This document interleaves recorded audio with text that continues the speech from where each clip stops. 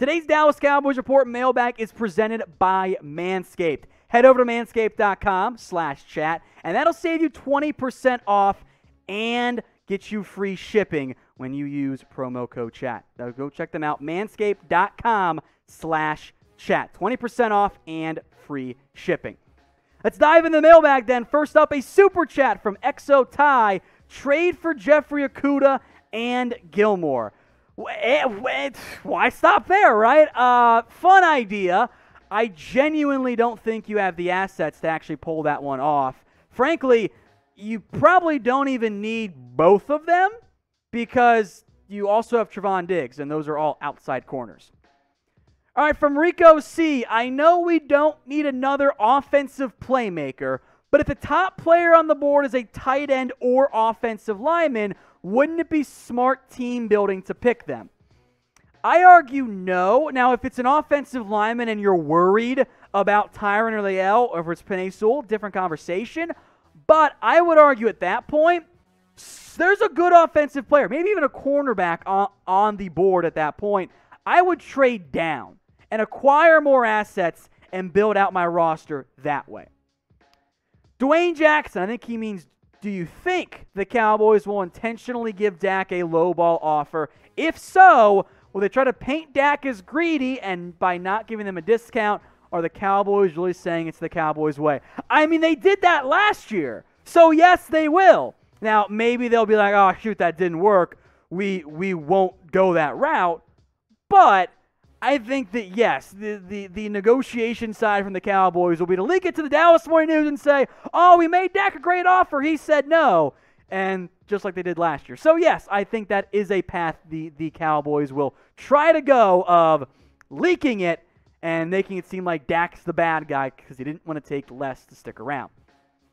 From Bass Attack TV, if Surtain and Farley are off the board, instead of trading down, could we draft the next best guy and trade him to a team for a defensive piece? You are adding an unnecessary step.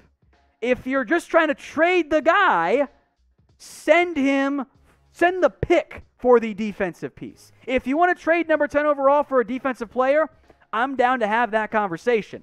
It's kind of like, though, a draft pick is like buying a car. Once you spend the draft pick, once you drive it off the lot, it loses value. The unknown of what the pick could be is what makes it so intriguing. So at that point, trade the pick. Don't take the player and then try to trade it instead. Zachary Marquez, what would be the most realistic rating our defense could be if we spend big money this offseason? If I'm going to rate it on a scale of 1 to 10, 1 being the Cowboys' run defense in all phases of the game, and 10 being the old Chicago Bears defense from 1985, like a 6, 7 maybe? I mean, hypothetically, you could make the defense awesome if you just got rid of all your offensive pieces. But that's not really a very realistic outcome for this Cowboys show. Now, if you don't want to spend big money and be prepared for Valentine's Day this year, head over to manscaped.com/chat. 20% off and free shipping when you use that link. You can get the Lawnmower 3.0 because come Valentine's Day, guys, your lady does not want to see a bunch of hair down there. That is not appealing to anybody. Head over to manscaped.com/chat. You can get the Lawnmower 3.0 and all of their great men's grooming tools for 20% off, and they'll throw in free shipping as well. We'll put that link in the comments and in the description for you guys as well. From Sports World, who is your favorite NFL draft prospect for the Cowboys? Also, love the show. Sub everyone. Everyone be more like Sports World and subscribe to the Dallas Cowboys Report. From a Cowboys perspective, I like Caleb Farley a lot, the cornerback from Virginia Tech. And then it gets a little bit dicey outside of Patrick Surtain in terms of guys I want at 10. But in the 20 to 45 range, there's a lot of different players I like quite a bit. All right, so again, I appreciate that question there, Sports World. From Dwayne Jackson, by some miracle, Penei Sewell falls to 10, and Caleb Farley is still on the board. If you were in the Cowboys draft room, which player would you take? That's a great question. If I have full confidence in Tyron Smith and Lael Collins staying healthy, give me Caleb Farley.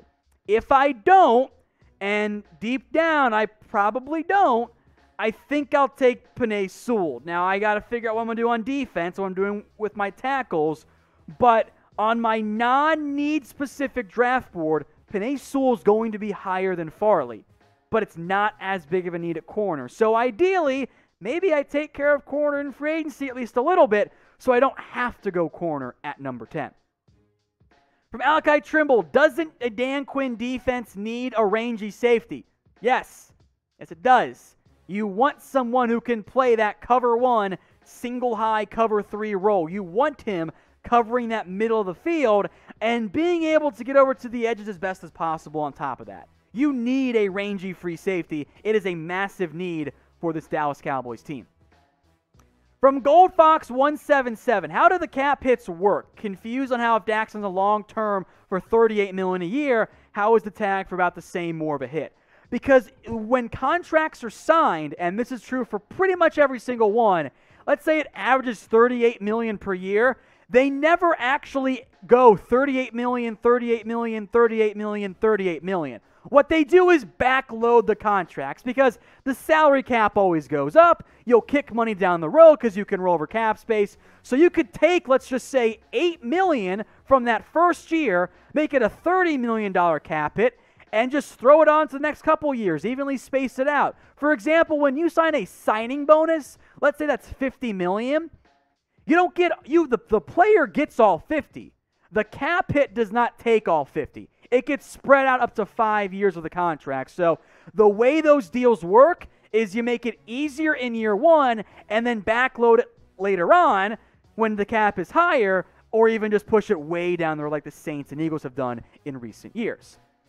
That's something Stephen Jones has done before. He added a fake year for Tyron Smith, yet wouldn't do it for Dak Prescott. Anyway, what is your confidence level in Stephen Jones, who's the lead guy on all these contract negotiations? Rate this for me on a scale of 1 to 10. How confident are you in Stephen Jones? Let me know what you guys think. From Jordan Simmons, after seeing the Stafford trade, shouldn't the Cowboys do that deal for Dak?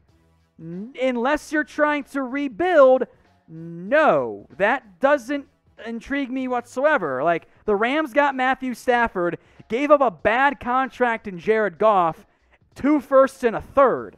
Like, I think at minimum you should be able to get 2 firsts and a third for Dak Prescott. But frankly, I think Jared Goff added more draft picks going back to the Lions in that deal. I don't want to move on from Dak unless you're not going to pay him. If you're not going to pay him, you're being dumb, but you might as well get something back in exchange, right? So I want you guys to answer this question for me.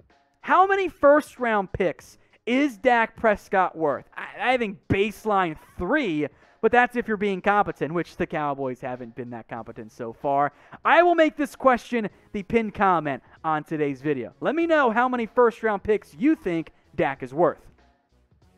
From Alakai Trimble, another super chat. Predict the Will McClay special. Now, I define the Will McClay special as former early round pick who comes in on a pretty cheap deal. I'm going to try to speak this one into existence. I think Malik Hooker makes sense, the soon-to-be former Colts safety, as the Will McClay special. From DeLunatic, Jeremiah Owusu-Koramoah, a.k.a. Joke, in the first. Then what position in the second and third? You can't pigeonhole yourself in, but you got to be looking corner, you got to be looking safety, probably defensive tackle, and maybe offensive line as well. From Bass Attack TV, what about trading our pick for the Chiefs' Chris Jones? I mean, I'd do it. The Chiefs say no, because the Chiefs understand, oh, screw the salary cap, we'll pay guys anyway. I don't think they'd pull that deal off. Another Chiefs player here from Evan Hauser. What do you think we would have to give up for a Juan Thornhill trade? Well, he's playing again for Kansas City, so probably not what you would want to give up like the Chiefs would. I don't think KC would do it for a second. So at that point, it just kind of becomes a non-starter. Like, he's super cheap. I love him. It should have taken him. Anyway, I'm not gonna dwell on it. I'm not gonna be negative. Okay. From Dwayne Jackson, with the shelf life of an NFL player becoming short, will NFL contracts become not guaranteed except signing bonuses like the NBA. Oh, why are NFL contracts not guaranteed? Because the NFL owners won. Like, that's why. The NFL CBA has always pretty heavily favored the NFL owners in the end. So they won in the end because there are a lot more players, and you don't have to appeal to the top end of guys. You appeal to the rank and file, and the rank and file doesn't care about contracts not being guaranteed because that's not how they're going to make their money in the long run. From Simon, what is Marcus May's value, and what do you think he's going to make per year? I don't think he becomes the highest paid safety on the open market, but he's going to be near it. He's probably going to approach that $15 million per year threshold. Maybe it's 14 and a half. He's going to get a lot of money. So, and frankly, I think the Jets are going to be like, yes, we'll pay you because you're one of like 3 good defenders we have. Why would we let you walk for a future third-round comp pick? I think the Jets end up paying him. I think they pay him a pretty good amount of money. Now, if you guys haven't already, hit that big red button and subscribe. That way you guys don't miss out on anything we do here at the Dallas Cowboys Report. If you want to be part of these live mailbags, well, then you got to be subscribed. Otherwise, you're just going to miss out. YouTube.com/Cowboys TV. And if you're watching on YouTube, let's hit that big red button already and join us. From Bucky, how would you feel about Jordan Lewis to free safety next to Wilson and draft another corner opposite Diggs? I wanted the Cowboys to give Jordan Lewis some safety reps because I wanted to see how he would fare. But I haven't really seen Jordan Lewis play safety. It's like maybe a dozen to a half dozen total snaps.